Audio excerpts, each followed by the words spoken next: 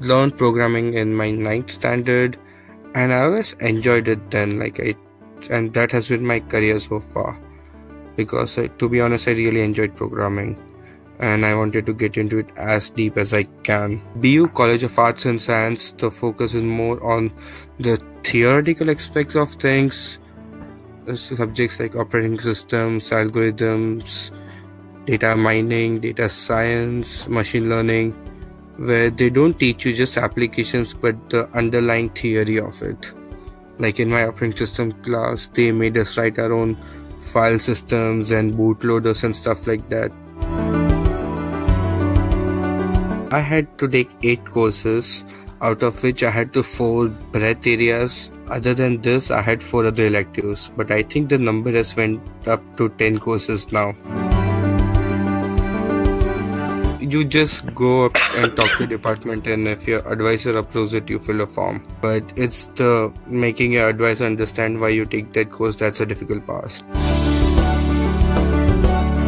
Depends on the course. Like our algorithms course had practically no projects, just a bunch of assignments where they would ask you to come up with a new algorithm for some constraint and use case. Database had us make something like Instagram with a heavy focus on the database design parts of thing.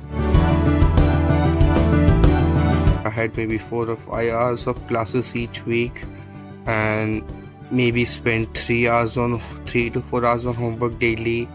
That number would definitely shoot up during the end of the semester.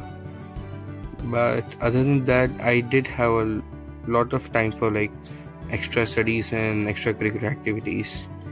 But during your first semester, make sure you really study for an internship and like spend a good chunk of your time studying for that.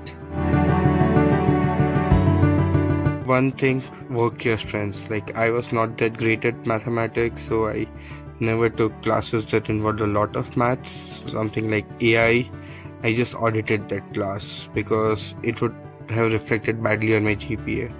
Second, make sure you take like 1 or 2 difficult courses and balance out with one class which is comparatively light on work.